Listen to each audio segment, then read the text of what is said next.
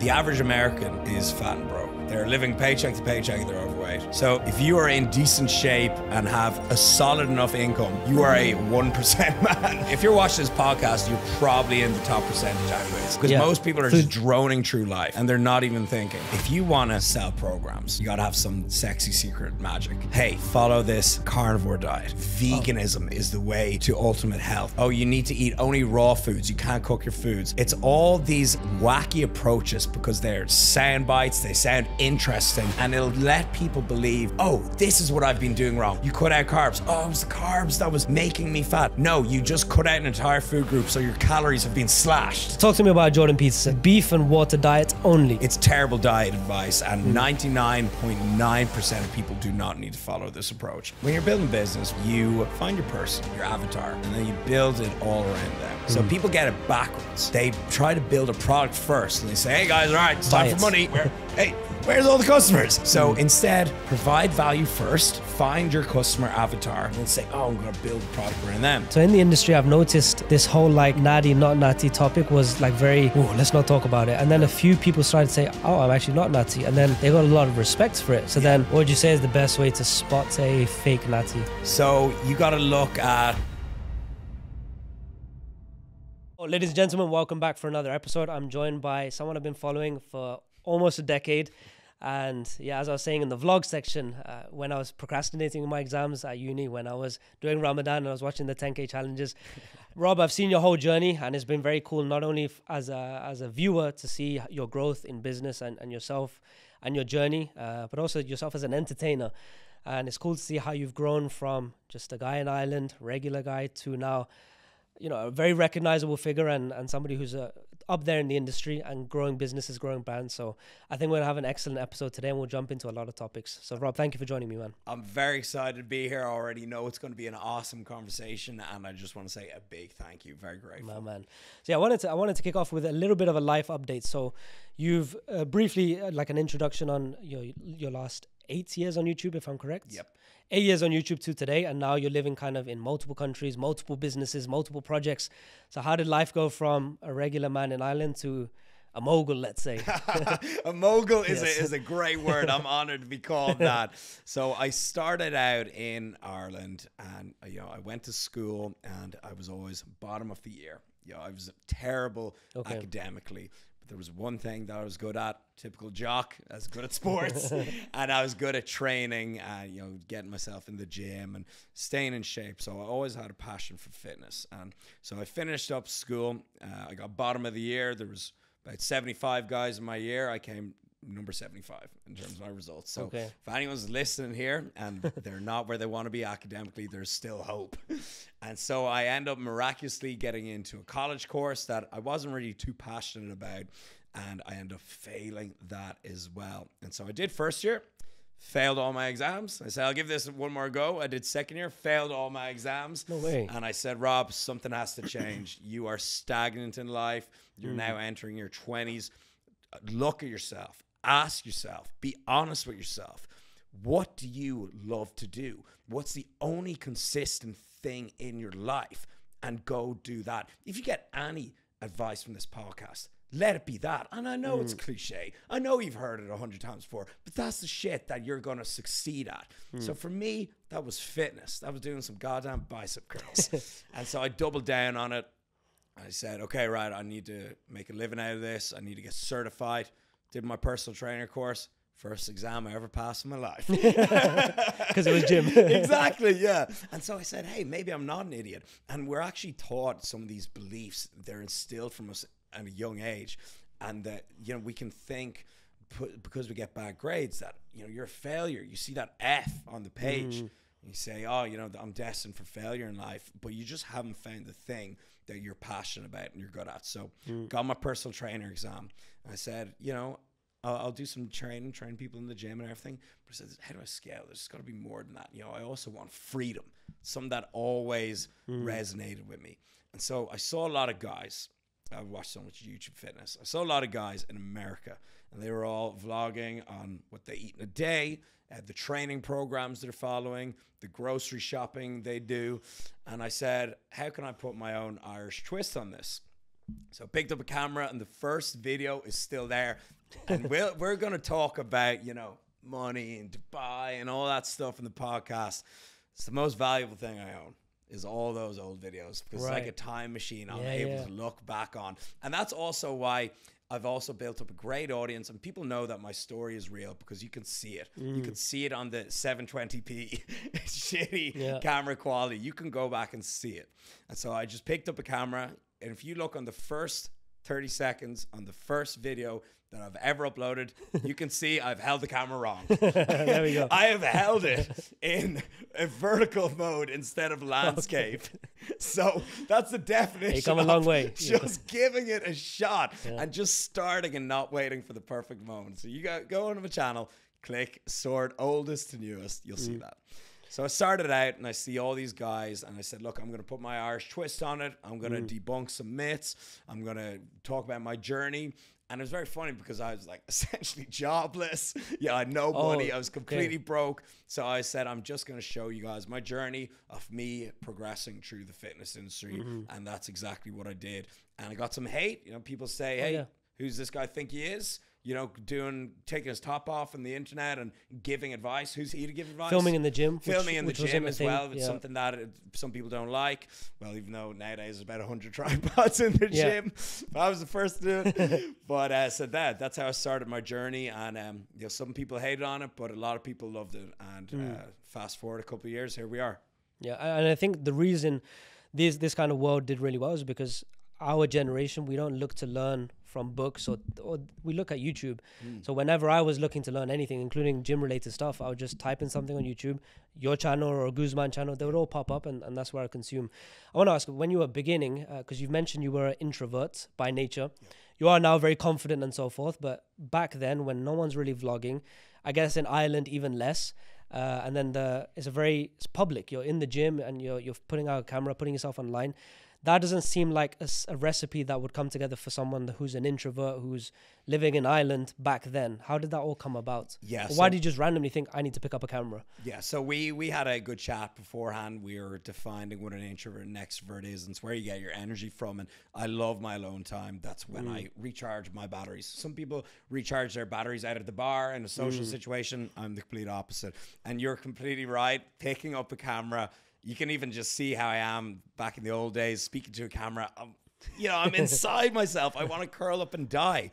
But I looked at the people who are in the top of the industry and I said, what do they do? They're all documenting. They're all getting on this gold rush that is social media. And in fitness especially, that's probably one of the biggest realms of social media. You've beauty bloggers, fitness bloggers, real estate. Fitness is right up there. Some of the biggest accounts on Instagram and TikTok, whatever, they're fitness accounts, right? So if you're in the fitness industry and you're not utilizing social media, go stick an ad in the newspaper, see how you get on. Right? There's actually no other way to advertise your business. There's literally not. There's just not. Like, put an ad inside the bus, no one cares. Yeah. So I said, I am going to have to just get over my fear. I'm going to have to stop caring what the neighbors think. Going to have to stop caring what the gym bros think. There's no other avenue. And it's just as simple as that. So I said, I'm going to have to pick up the camera. I'm going to have to start giving out information, or else no one's going to hear me.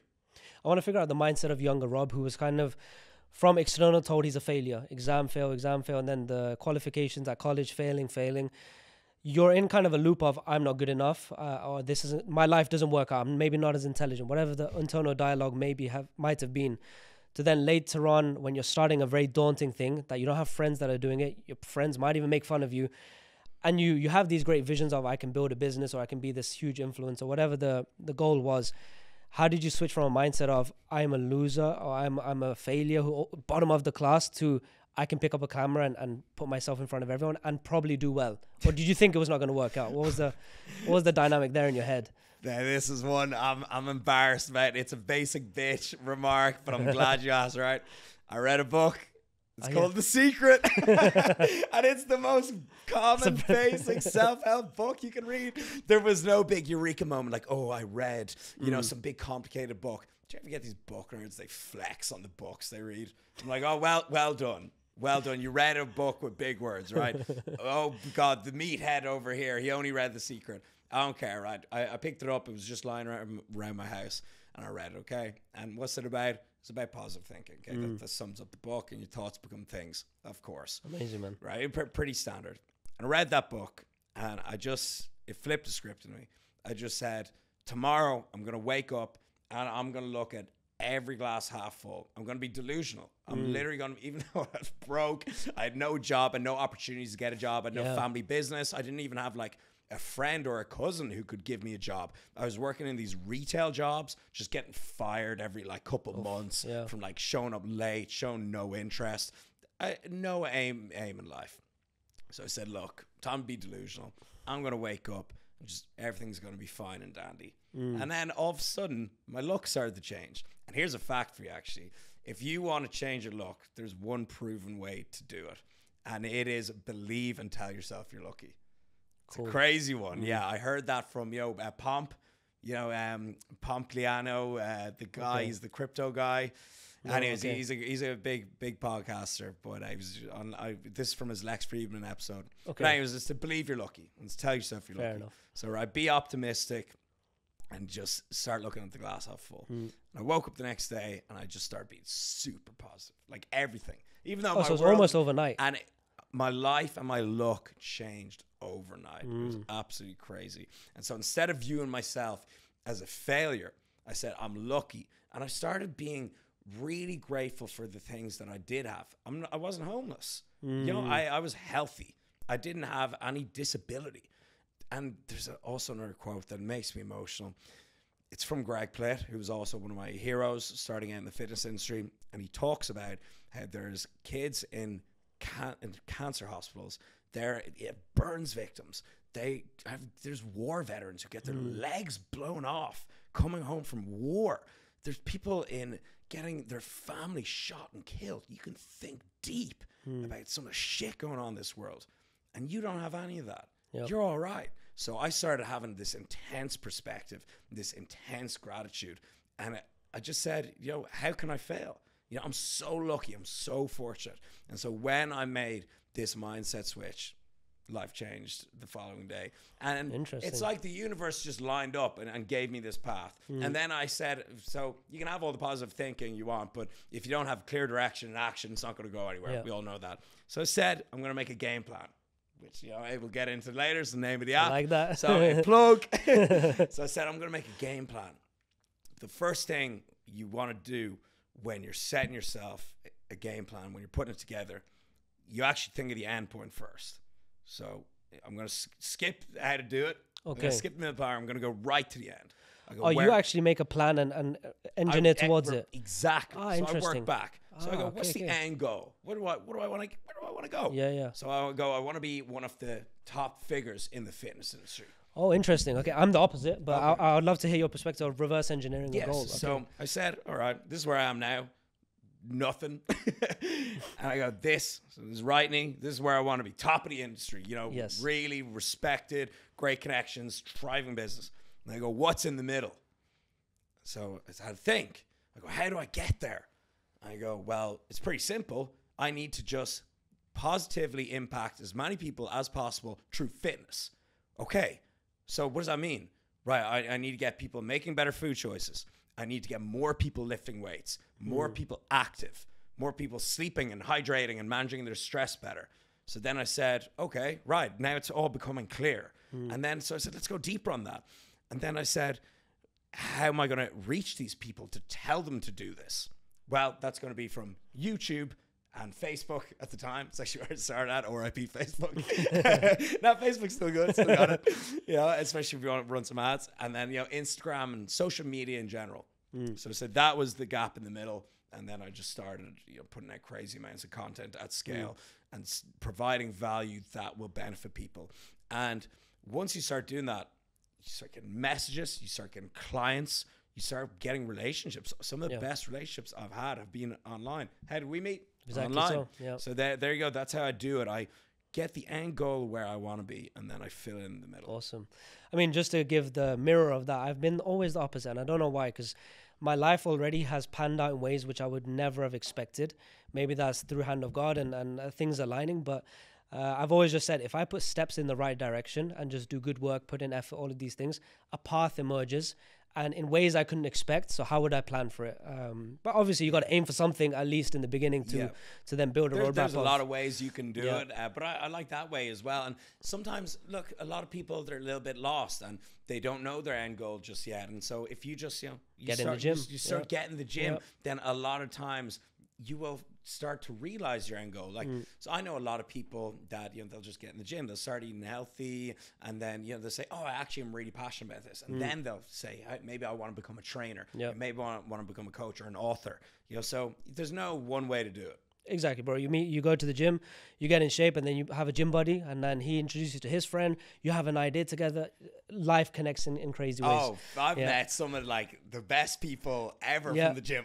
Super random one, okay? So I met this guy. We're just in the gym. It's my friend. He owns like this studio gym, and so there's only 3 of us there. And one of the other guys there who was being trained by my friend, who's a personal trainer, so it was his client. We started talking. I'm like, what do you do? He's like, oh, I'm in crypto. Okay. And I was like, what's crypto? Long time ago. Then. Long time ago. And then so he was like, oh, well, it's basically money without the banks. And I was like, oh, that sounds good. I go, do you make much from it? He goes, yeah, here's my current account. It's like 3 million just sitting in it. In his like Binance. And I'm like, oh, that's pretty solid. So we go back to his house, big mansion in Dublin. And I'm like, looking around me, and then I'm like, okay, how do I get into this crypto How do I thing? escape the matrix? Yeah, how do I escape the matrix? Tell me. And then so he was like, all right, well, unless you've got a large amount to invest, Bitcoin's obviously the best. He goes, unless you got a large amount to invest, there's some shit coins, some altcoins that you'll see a big return on. And at the time, he's like, look, if you got $2,000, put it in SXP. I don't know if that's even still going. And so he did that, and that like 5x. So I got like, 10 grand out of that. Then I put that into Bitcoin. Also, the truth of Rob Lipsett is you're crypto millionaire. That's why I'm in Dubai. It's not fitness, crypto. I knew it. But that's just a little side story. How, I made a good bit of money. Nothing crazy. Good bit from crypto, just from meeting some dude in the gym. Exactly. Life is crazy like that. Now, the industry you've been in is very competitive, and some people run away from competition because like, oh, how am I going to get started? It's too late. I've missed the bus. And if you thought that back in your day when it was, I guess it was the time of like the Gymshark crew, the Matt Ogus and that squad. If you were looking around then thinking, man, these guys are already killing it. How am I going to get started? But then you were like, no, people sometimes you should run towards competition because it's working. You just got to find your angle. So when you were coming into the industry and you put your twist on it, your angle was, let me put my Irish twist on it. What were you doing to stand out in the beginning? And then second of all, as the industry has evolved, I see more extremes lead to more views. And that's a very detrimental mindset for a young influencer because they're thinking that's tied to my income, that's tied to my self-worth, the views and so forth. So then it incentivizes crazy diets, crazy challenges, crazy unhealthy bulk and cuts, whatever. Yep. What kind of is that journey like? And maybe something challenges you may have faced in 8 years of being an influencer. For sure. So there's a few things. So I'm back there and I love this question, right? All these people, oh, it's too saturated. Oh my God. You are like thinking the opposite. It's just getting started. You are just thinking of the opposite. First of all, okay, saturated industry means good money, interest. Opportunity.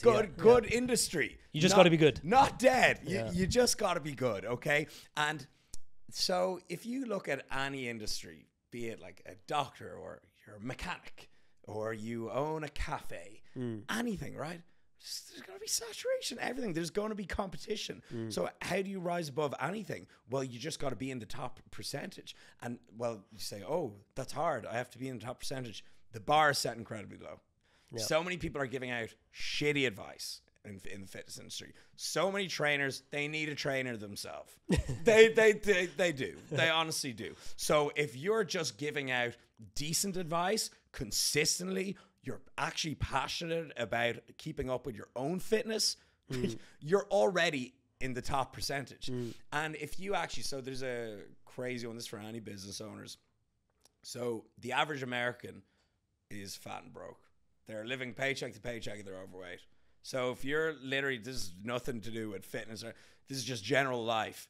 if you are in decent shape and have a solid enough income, couple grand, Yeah. you are a 1% man. The bar is low. You are The in bar the is low, bars, yeah. and you are in. If you're watching this podcast, you're probably in the top percentage, anyways, because Yeah. most people are just droning through life and they're not even thinking. So the bar is set incredibly low in life in general, and the same goes for any industry. The bar is set incredibly Where low. would you say the bar is? Because when I thought about the podcast venture, I thought, okay, let me do it properly. Let me get a team. Let me do everything right.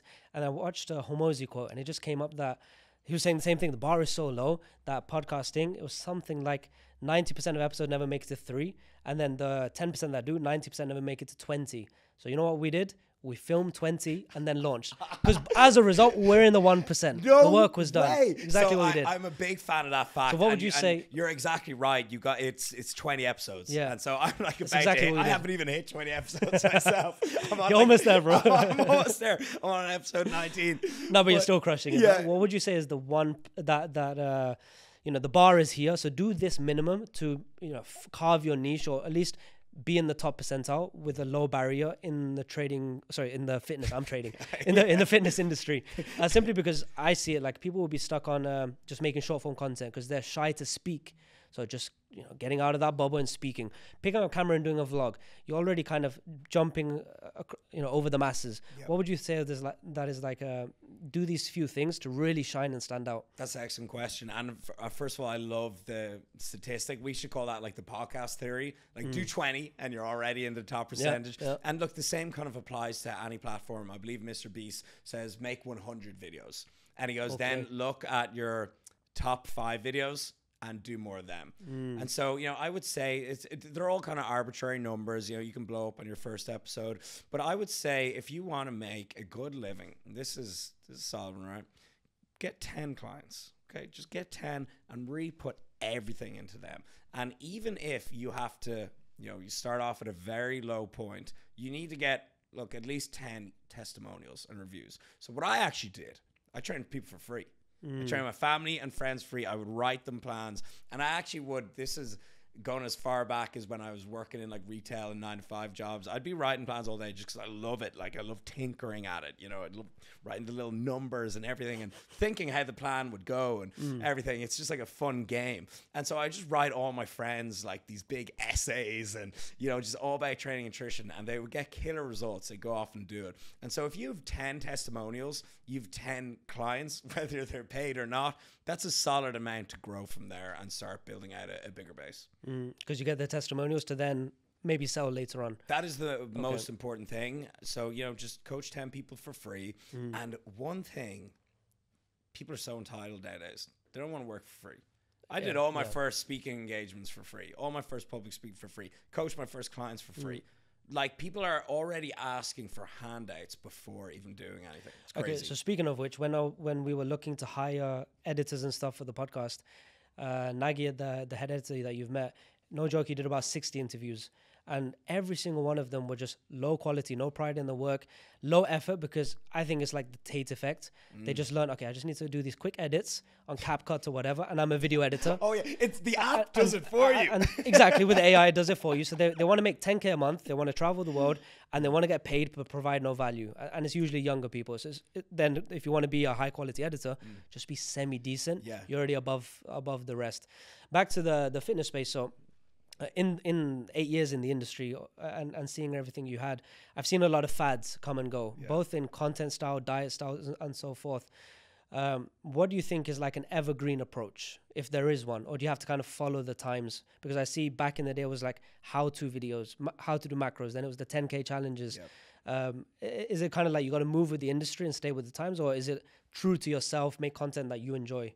So something to look out for, and now it's a double-edged sword. Thankfully, I've done it well, but basically, if you want to sell programs, you got to have some sexy secret magic, some formula. Be it, hey, follow this carnivore diet. Hey, veganism is the way to ultimate health. You need to be fasting. You need to eat 6 times a day. Oh, no, you need to eat animal-based. Oh, you need to eat only raw foods. You can't cook your foods. It's all these wacky approaches because they're sound bites, they sound interesting, and it'll let people believe, oh, this is what I've been doing wrong. This is what I was missing. No one wants to be sold, hey, here, take a balanced approach. Like, calories it in versus doesn't out. stick out, guys. You know, it's all about what you eat in the entire day. Guys, like, your calories are the main thing. Yeah. You just got to lift some weights. Another one, HIIT is going to burn calories all day. That's literally not true.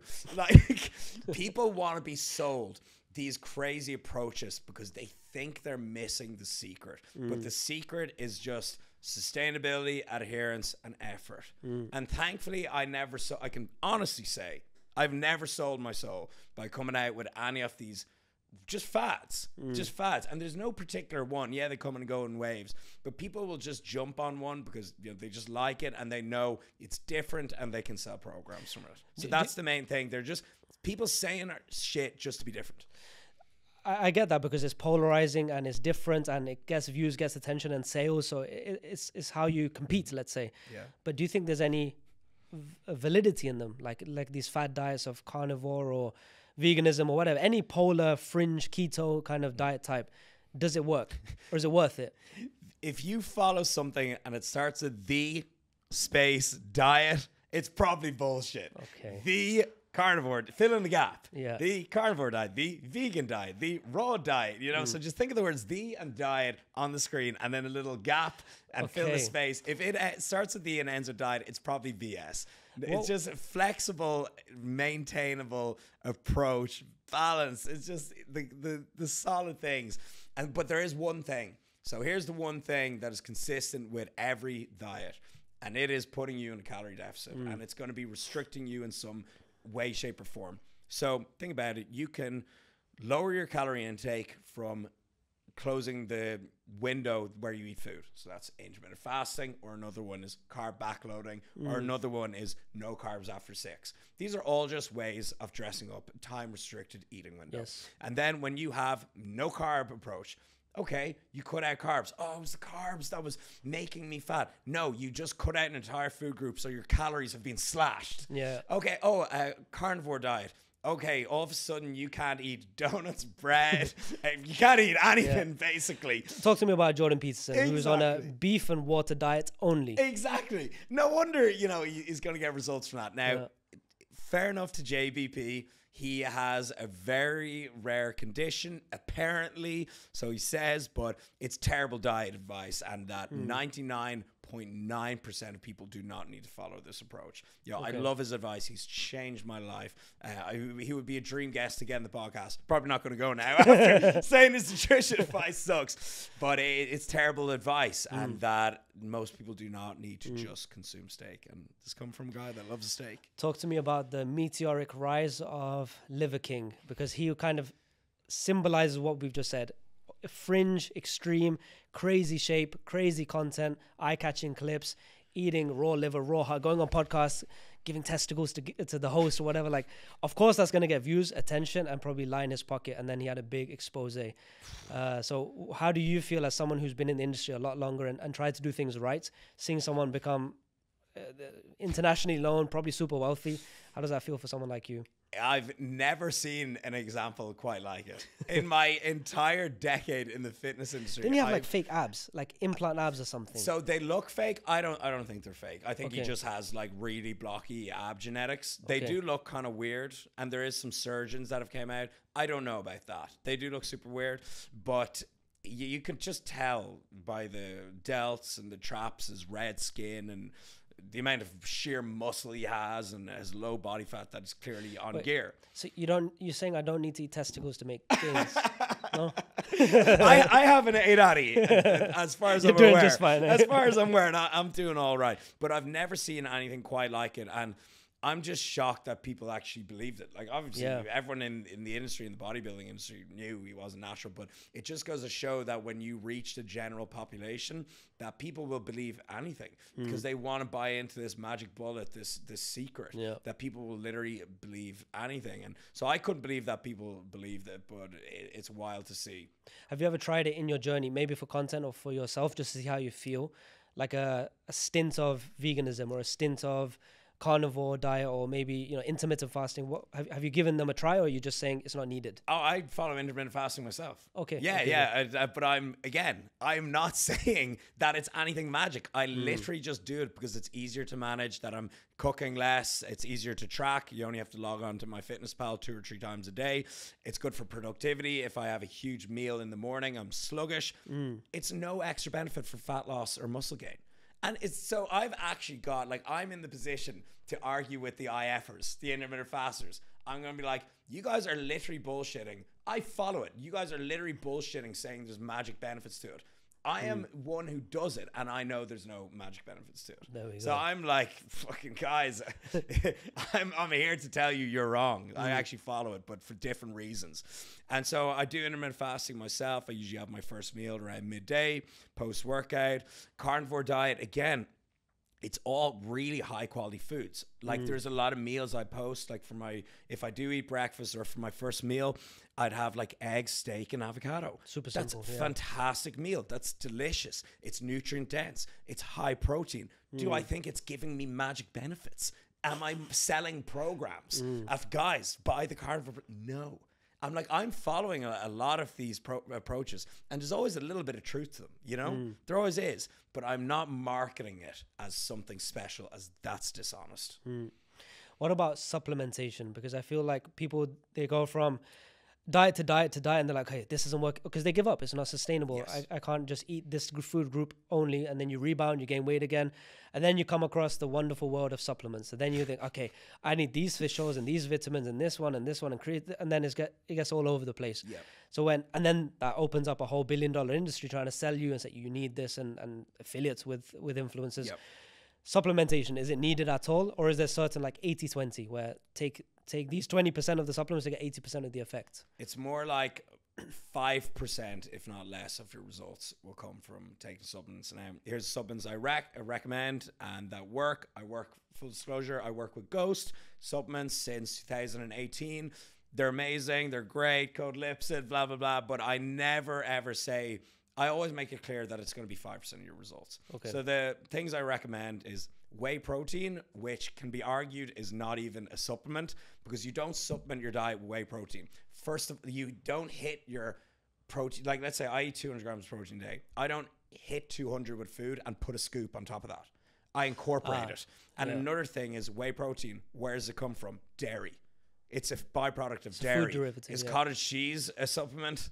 Is yogurt a supplement? That's where it's from. So technically, I know it's in a condensed form and that it comes in a powdered form. So, you know, if you want to argue, though, I'm not sure if you can say whey protein is like a chemical or a supplement. But let's just say it is. Whey protein is great for convenience and just a pure source of bioavailable protein. It's a very high quality source of protein, rich in amino acids, and it's also great for cooking to make your diet easier. You can, add it to oats or whatever. You can make a smoothie. It's great. So the first thing I'd recommend is usually a good whey protein powder. Second of all is creatine monohydrate, which is the most proven and studied supplement in history. 5 grams of creatine monohydrate a day, every day. You take it whatever time you want. Just be consistent with it. That's it. It's going to improve your strength and your power, and it's going to help you just build more muscle from improving your training. Simple as that.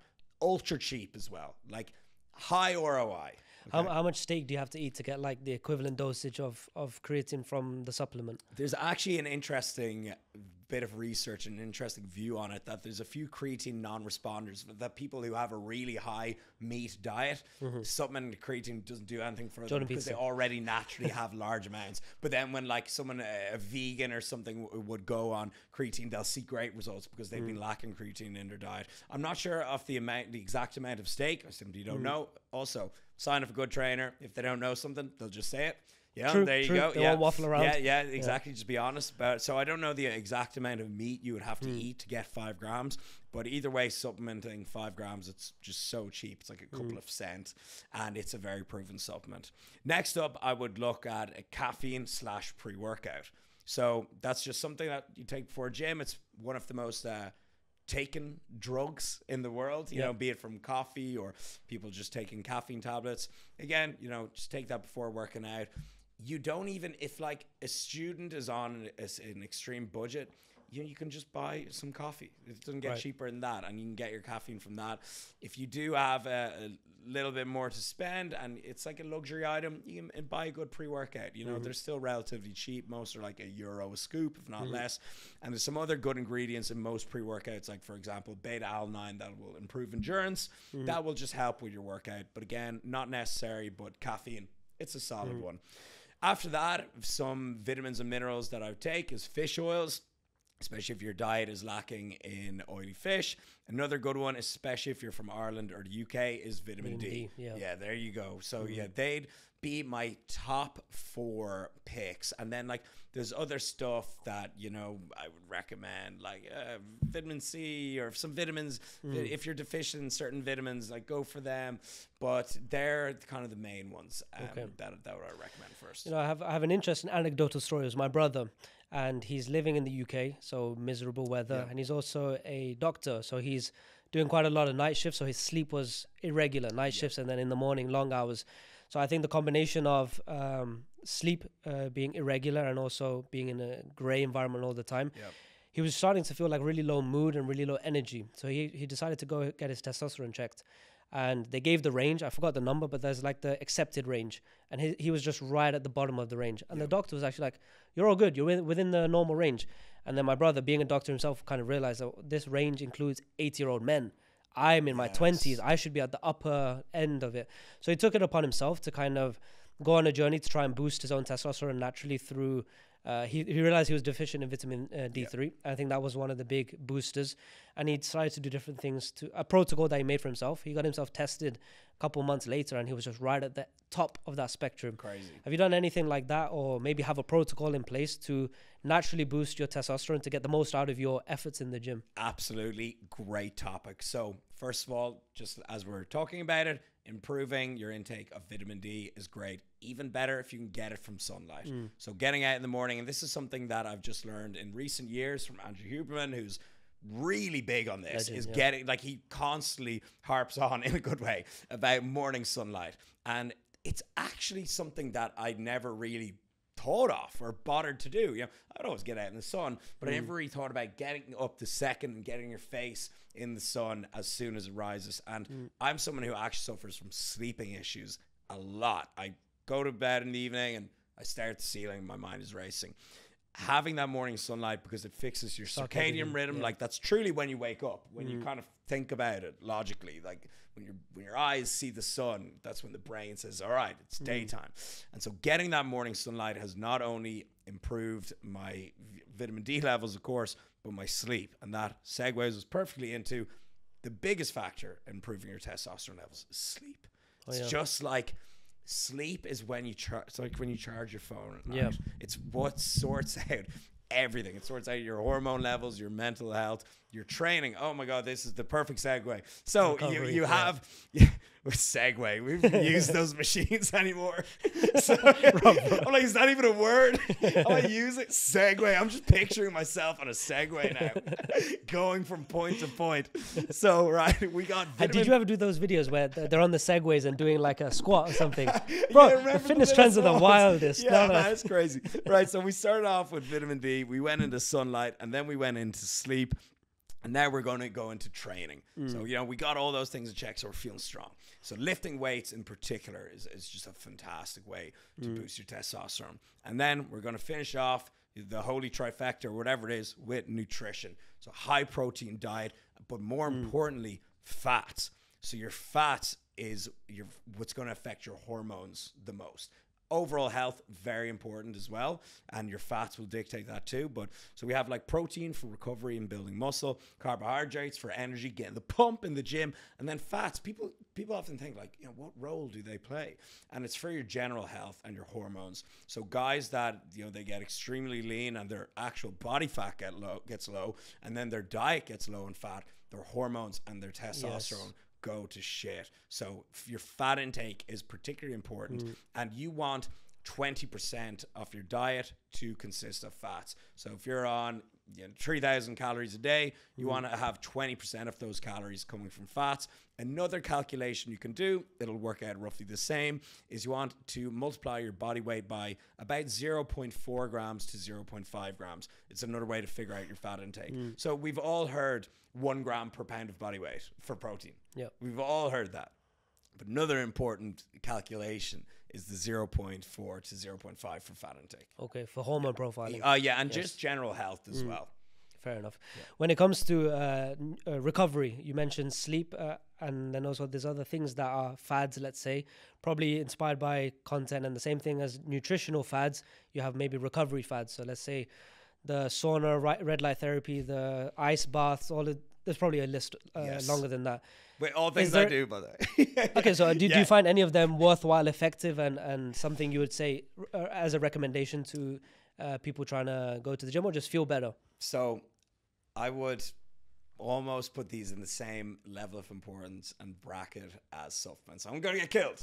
With the Wim Hofs, they're going to kill me. The Hoopermans, they're going to kill me, right? They think it's all about the cold water. They think it's all about the red light therapy, all about the sauna. I do all these things. Do I think that's going to be 50% of my results? No. I would chalk it down to just being a percentage, kind of like supplements. I just think they're the cherry on top of the big three: training, nutrition, sleep. Okay. So they're the big things that are going to really make a difference to your lifestyle, your physique, and your general fitness. And then all the biohacker things and the supplements, they're just a very small percentage on top. Fair enough. When it comes to the industry, and we've kind of spoken about the negative, but there's also a lot of positive in there. Yeah. And being in the space, I've seen you collab with huge names, and probably a great experiences with a lot of them. Who's in the industry that is someone you've collabed with, and you think, that's my boy, that's someone I really respect, or maybe someone I really look up to? And then who's also up there that's just like, he's a fake. Okay, he's just a waste of time. Right. So Christian Guzman, who I'm going to his wedding next month. We spoke about it briefly in the car. We spoke about him building Alfleet, who I'm just honored to work with, and I'm honored to say that I've been with them since 2016. It's like a badge of honor in the industry because they don't take on that many people, and it's just such a he's a legend. Monument. He's a legend of the industry. And so for anyone wondering, like, is this guy the real deal, or is he a guy that takes a picture of his laptop at 5 a.m. and goes back to sleep? we puts a timestamp on it. Instagram story. Good night. This dude's the real deal. He works painfully hard. Like I wouldn't swap places with him because I couldn't do it. Yeah. It would drive me insane. So the fact that I started out queuing for him at an expo, to now going to his wedding and being one of my closest friends. Work until your idols become your friends. Yeah, not rivals. Not rivals. Yes. No, you want to be bros. You want to collaborate. So, him for sure. Max Tuning, again, someone I was just talking to the other day, and he's been a huge inspiration behind starting a physical product, Fuel Cakes. He's just absolutely killed it with Sarah Strips. And if anyone wants to follow a crazy entrepreneurial journey, there's just 2 wild brands. They're 2 amazing guys. And now, for the bitchy person, I'm not going to name names. But come on, Rob. All right, we got the clip. There's your clip. So I remember it was the LA Fit Expo. God, it would have been 2015, 16. Young Rob, babyface Rob. Okay.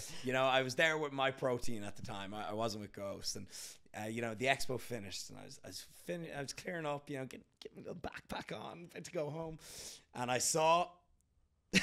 Okay. And I was always an OG. He's been in the industry very long time. Bit of a cloudy guy, you can tell, he's a cloudy dude. And I saw, and some people said this to me before, he only cares if you've got followers. And I went up to him. I said I was starting out on YouTube and all this and that. And dude couldn't have been less enthusiastic and just so disinterested. And it was from that moment that I said, no matter what, I don't care where anyone's at in their journey, I'm going to give them 100%. I'm going to be interested. I'm going to ask people questions. I'm going to be enthusiastic because I never want to be like that. It was like finding out Santa Claus isn't real. You're just like, man, one of these guys it's someone you who I look up to. I'm like, dude, you could say he's just having a bad day, but I've actually heard from many people in the industry that he's just a very cloudy person. And so, yeah, that changed me for the better, really, you know, because I'm like, I'm going to be a very enthusiastic person, give everyone good energy. When you look at the industry as a whole, it's a very interesting setup, because a lot of people, correct me if I'm wrong, a lot of people get into the gym, especially at a younger age, usually dudes, from a position of insecurity, either because they want to be more confident because they're getting bullied, or they just had a heartbreak, or they just want to get girls. Like, it's always from a place of, I'm not enough, let me fill it with the gym. Yes. So when you then get that, and then you stop getting bullied, and then you maybe get the girls or whatever, that fills that void with maybe an ego and overconfidence, and then you think you're the man. Completely. Especially when you're above the average in the population. Yep. And then pair that with fame, money, followers, all of that. I could forecast the industry just being a toxic, competitive, heated environment. Yes. Is it like that behind the scenes, or is it actually very like community, and you have a lot in common, and you know you go for dinners together, train together, or what side of the spectrum is the industry on? It's more like that. You would think it's a toxic and macho and toxic masculinity, but it's really not. I've met some of just the nicest people in the fitness industry. You know, I'm going to a coaches conference on Friday. Someone in the gym came up and invited me. It's super collaborative, because it's literally, if you don't collaborate, you're screwed. Like, everyone's going to talk. And like, you know, everyone is here to help each other. And if you're just some dickhead that goes an outsider, it's just mean to everyone, an outsider, you're not going to go far. And people talk. And so that's why nice guys, they don't finish last. You know, a lot of the people at the very top of the industry, they're some of the best people that I've met. And oftentimes the people that I've met who are at the very top, they're the real deal. Fair enough. Yep. I want to talk now a little bit into the entrepreneurial endeavors of the influencer. So you've been in the industry for a while, and you built a brand, and through that you found your tribe, people that could learn from anyone, but they want to learn from you. They like your content because of your style, your charisma, and so forth, your twist. Yep. And that usually leads to a tribe. And if you can provide them value, you know, that's a business opportunity. How have you navigated that and that area of? I see you have multiple businesses, and some of them seem more like, that's just right up your alley. I'm thinking fuel cakes. Yeah. And then other things are more just like, oh no, it's a good opportunity. Let's say the collabs and so forth. Yeah. So talk to me about your journey in entrepreneurship as a fitness influencer. Absolutely. So when you're building a business, right, you find your person, right? Your avatar is the actual word for it. Is you find your person, and then you build it all around them. So people get it backwards. They try to build a product first, and they say, hey guys, all right, it's time for money. Yeah. Give me the money. Where's all the customers? Where is everybody? And they get it backwards. So instead, provide value first, find your customer avatar, and then say, oh, I'm going to build a product around them. So, you know, I made all these full day of eating videos, building muscle. My audience is 90% male. Guys in their 20s, they're asking me for plans already. Well, there's the coaching business. In your face. Oftentimes, the business you should start is staring at you in the face. So you build your customer, and you provide value first. You build around that. So the coaching business was the first thing I ever did. The first actual payment I ever got online was from an ebook for €20. It was like, there was also an option for €30. So there was the training ebook, the nutrition ebook. They were both €20. And you could buy two of them for a good deal, €30, bundle deal. And so I built that first. And when I was writing it, I would just say, hey, you know, what would I really like to give to myself when I was starting out in the gym? And I actually sold thousands of them, like a lot. And so then that was my first little business. And then I say, all right, I'm going to work with some individuals one-on-one. And then, so it was so prehistoric. That was like all done via email and like Word docs and everything. And then in 2018, I built an app, Lipsett Fitness, which is now Game Plan. And that's when I first scaled. I hate that word because everyone's scale. Like, I've heard it so much. It's up there with words like entrepreneur. It's almost a grandiose feeling about it. But that was the first time I kind of got a team behind me. So an app developer, a graphic designer, someone to onboard clients, someone to just manage the whole software. And so that's when I was like, oh, whoa, I'm actually like working a bit less and reaching and impacting more people. So then we have the app. Then after a few years of doing that, I said I want to scale it back and do really intensive one-on-ones. That's now where we have the high ticket coaching. So that's my main source of income. It's my main bread and butter. And now also sponsors, as a brand ambassador, that's not my own business, it's other people's. But I guess if you're if you're like a YouTube channel and you're taking on sponsors, well, I guess your channel's a business. So technically it is, but that is just, you get that from making connections and gaining an audience, so there's not much skill. Well, there's skill, but it's not my business. So but the businesses that are mine are Game Plan, the high ticket coaching that's called Game Plan VIP. So we've got them in place. And then I think, all right, come on, I want to do something a little bit fun, right? Something a little bit physical. I see Christian Guzman has the 3D energy drinks because he drinks White Monsters every day. Max Tuning, he makes Sour Strips because he has Sour Patch Kids every day. I go, what do I eat every day? And again, the business is staring at you in the face. I go, I'm making these protein pancakes with 15 different ingredients. I'm messing up the kitchen. I'm making these every day. And one of my most viewed videos is how to make protein pancakes. So I said, I'm going to make a protein pancake company. And I did, and sold out straight away in the first couple of days. And so I've done quite a few restocks, and I'm still figuring it out. I only relaunched it about 6 months ago. And so, it's a very new industry for me. And it's kind of like I'm living life on creative mode. Like it's not my main business. So I'm having fun with it. Yes. And I'm like, if it's out of stock for a while, or, oh God, I need to change this ingredient, it's cool. So I'm having a lot of fun with that, and I'm learning about a new industry. When you've unlocked a memory in my mind, I'm remembering now, in my uni days, like 2016, 2017, you and good old Joe Delaney making a pancake stack together. And I remember watching it thinking, why are they putting Greek yogurt in it?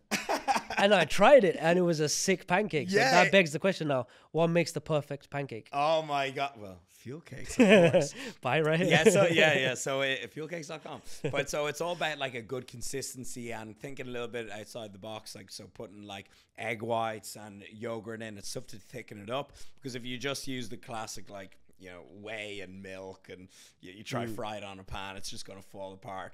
But so it is quite difficult to actually get it really good. So that's why, and it's also very messy, if you have a lot of different ingredients. That's how I'm not selling anything magical, just selling convenience and a fun product. So Now when you reach later in your career, now obviously business is a big portion of your life, and you've grown older, and you probably started to enjoy that journey. Does it ever feel like you have to make content for the sake of the business and to keep up with the brands and so forth? Because it started off as a hobby to see where it goes. Now it went somewhere. Now it's big, and now brands are relying on you because you're an affiliate and you're representing a lot of people, and people also build a connection to you.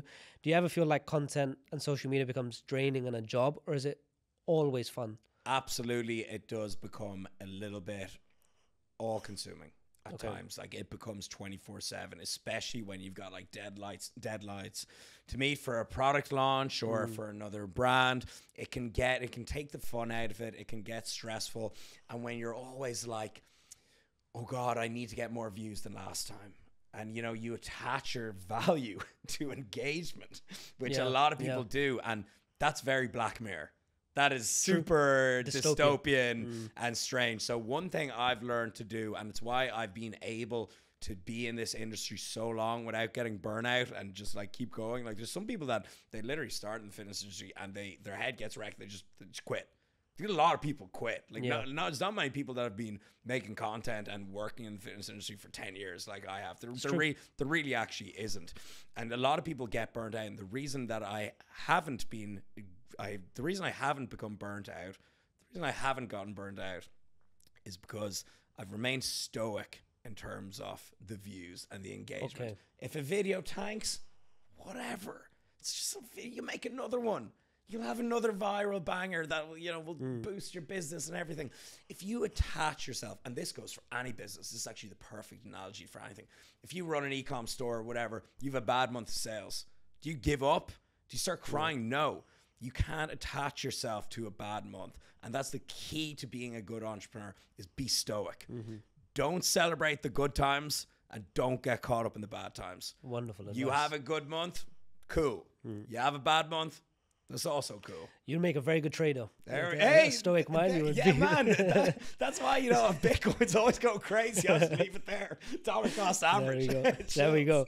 Well, when it comes to you know, continuing on, do you think you'll be in the online influencer space forever, or do you kind of have an exit plan of like, let me set up these kind of businesses, let's say fuel cakes, that can go beyond me, or you're not really thinking that far ahead? Oh no, I absolutely am. So for just a quick one on fuel cakes, a lot of people buy it to follow the page, right? I'm hands on. I'll click through the followers. I'm like, who's this? Do you know what I always like? When I click on a page, it doesn't say follow back. They just follow fuel cakes, or they just follow game plan. Interesting. I'm like, nice. I really like that, and I know Christian Guzman does the same. And it's actually so funny. This is a little side story. So I was in Alphaland, you know, Christian's gym, and the place is packed. And of course, a lot of people come up and ask him for photos. So many people don't know who he is. It's completely outgrown him. And someone actually came up. Someone came up and like, they asked him for directions or something. They're like, hi, do you work here? Do you know where the toilets are? And he was like, yeah, I think they're over there. No way. I swear to God. And he loves it. That's powerful though, because that's a real business then. So to unpack your question a little bit, yes, I want to build something bigger than me. And now I'm going to go back to, will I be doing this for a long time? My favorite podcaster, everyone's favorite, is Joe Rogan. 54. Like another one that I love that we spoke about already, Jordan Peterson. In his 50s, if not 60s, I'm not too sure. Gary Vee. All these guys, you know, they're all getting on. And to be honest, they're all at the top. Because how can you be giving out life advice when you haven't lived your life yet? Grant Cardone. I can go all day. All the best podcasters, all the best YouTubers, they're all old dudes. Not old dudes. Yeah. Older, they're all older. They're all like 10, 20 years older than me. Yeah, that's true. And so I look at them and I'm like, whoa, I've got so much more to go. And I want to be having these conversations. I love this. I'm having a great time. You having a great time? Amazing time, I'm having a great time. I want to be doing this when I'm 50, even longer. And like, imagine this needs to happen. We need more 50-year-old fitness influencers. They're actually, I know actually a few, and yeah, they're online, they're on Instagram. There's a good few, and like their usernames are like fit over 50. These guys are cleaning up. These guys have unlocked a niche with a lot of money. So if you stay on top of your shit, you know, it's a very, very evergreen industry. So I have no plans on quitting anytime soon. There we go. And even if I did, I could build brands that no one knows I have anything to do with. You mentioned earlier on in the pod that you like to make a goal and reverse engineer towards it. So you kind of probably envisioned today and this kind of life setup and worked your way towards it. Now that you are here, what's your next milestone and how have you reverse engineered towards the next mountain to climb in your career?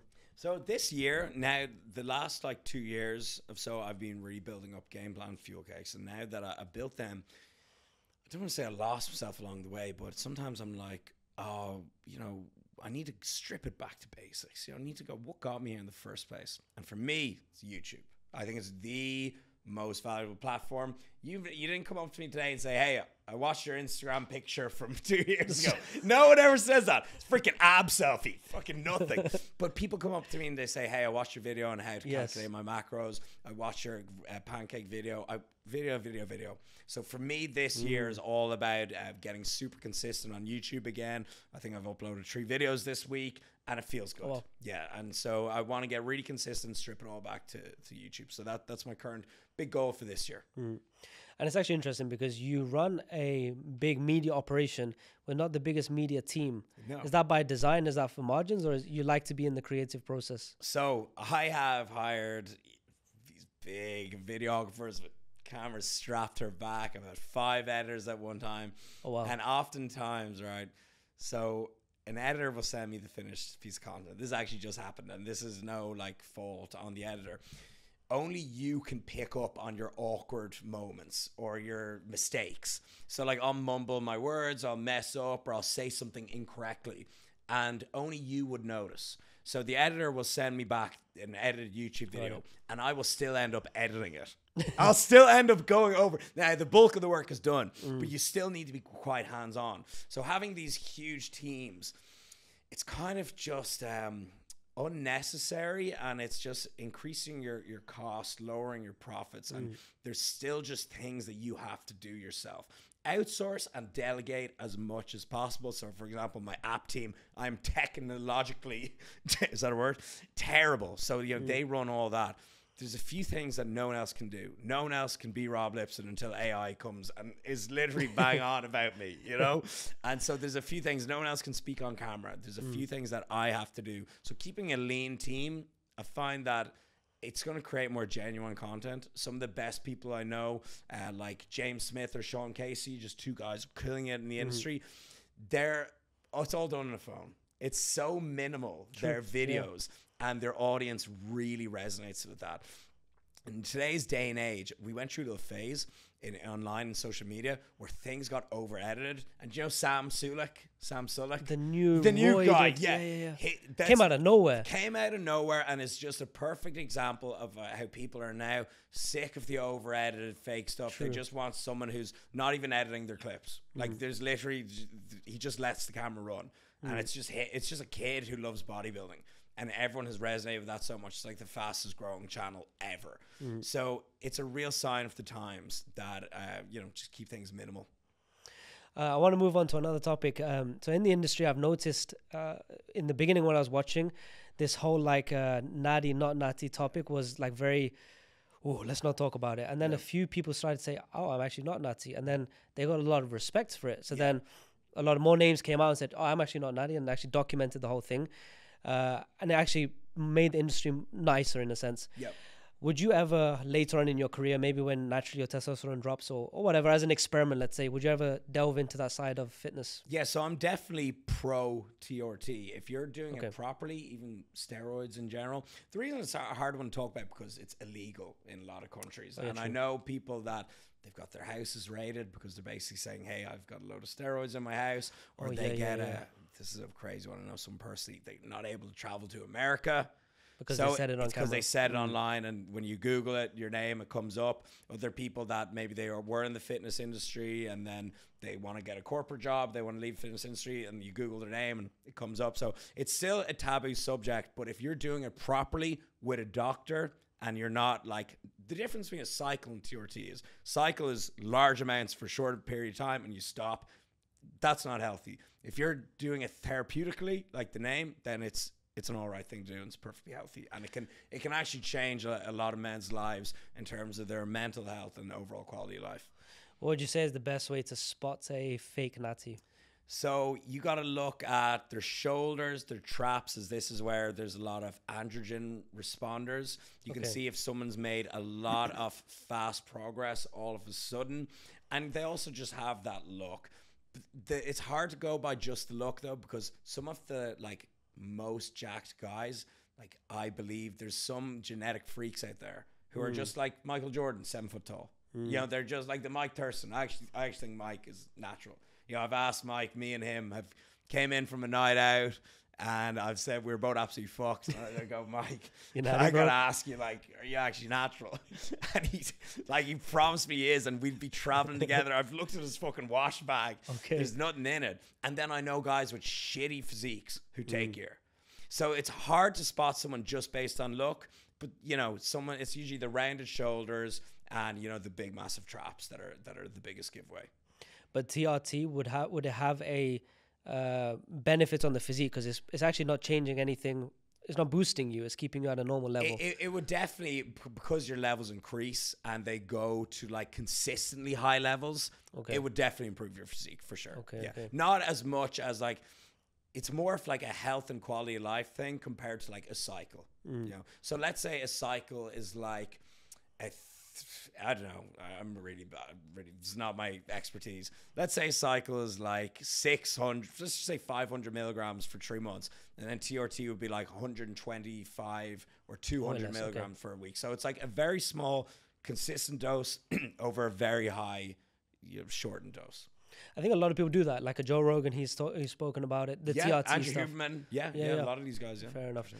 Now, to kind of wrap up the episode, we have reached a point in your career when you're traveling a lot, which you used to do a lot, but now you're relocating or partially relocating. So you moved away from Ireland to Marbella, and now Marbella has become a base for several years. You built out a villa there, and now you're potentially moving out here. So speak to me about that process and why even Dubai. So I hate to say this, it sounds so tatey, but it's escaping the matrix to a certain sense. So we had a little conversation about how, you know, there's the matrix and they're always watching, especially if you're a high profile individual. You want to diversify yourself and you want to have as much residencies as possible, have as much passports and as much, not banking per se, like holding companies even. You want to keep the matrix guessing, you know, keep the tax man guessing, you know, you want to privatize yourself in a certain way. There's actually an amazing channel you'd be great to have on the podcast. I think he's based in Dubai. It's called Nomad Capitalist. Yeah, watch this stuff. Love his stuff. That was actually one of my motivations to try get a few residencies. So I'm Ireland resident, Spanish resident, and now Dubai resident. Because if you buy, so the reason I got Irish one, I'm Irish. Spain, if you purchase a property over $500,000, then you get given residency. And then now in Dubai, you just fucking sign up. You sign up and they give it to you. But so yeah, they're the three kind of residencies I have now.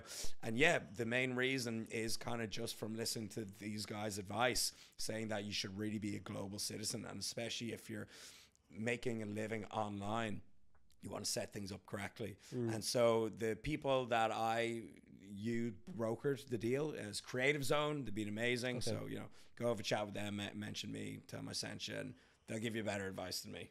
Fair enough. And what are you looking to achieve or get out of Dubai? Because it's the other side of the world when you were very established in Europe. It's gonna sound kind of stupid.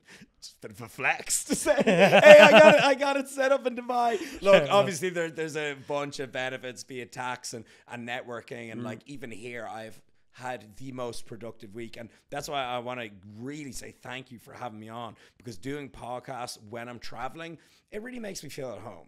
And you know, it really makes me feel like I'm not just here on the fucking piss drinking on the beach, you know. You feel much more productive and enjoyable, and it's a much better way to spend your trip. So yeah, Dubai is just a hub of the world, especially in fitness and entrepreneurship and content creation. And so yeah, that's why I'm happy to be here.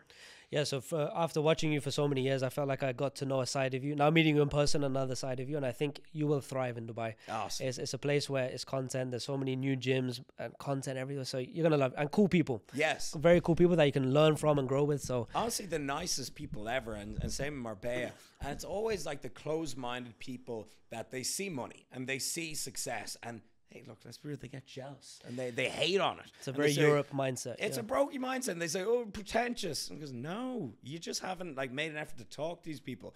Everyone that I've met in Dubai has been so polite and courteous. I love the environment. Just on that topic alone, the people you meet here that are killing it, bro, they want to bring you up. They're not gonna, it's not envious. It's not weird. Bro, when you're in this environment, you want to get going. You want to start moving. If I was back home in my hometown, I'd be doing the same things all my friends were doing at 18. But now the people around me doing things in Dubai, I'm like, I'm not doing enough. Yes. I gotta get going. Wow. Oh, bro, the last week I've seen some shit. I'm like, I need to just think and dream so much bigger. And so, wait, what town are you from?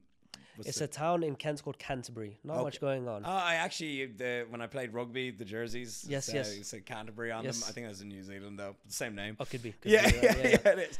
But either way, what that is called is tall poppy syndrome, or also crabs in a bucket. And so when you start doing something different, the other crabs will try to pull you back down into the bucket. And so when I started putting myself online, doing YouTube fitness, people would say, people from your town, I'll tell you why, they'll try to pull you back down, because they say it hits home with them, because they said, I could have done this. They said, he is from down the road from me. He had just the exact same setup and opportunity as I had, but I squandered it. And that really hits home with some people. So you'll find if you're achieving great things, you won't get hate from people across the world. They don't really care. They're like, oh, go on the Irish lad. Go up. You know, whatever. Good for him. It's people from your hometown, they'll be like, this could have been me. I'm gonna try talk shit about him, trying to ruin his reputation, try to bring him down. So it's always the people from around you that hate you the most. Rob, I can tell you listen to a lot of podcasts and books because you have it all in your mind on a moment's notice.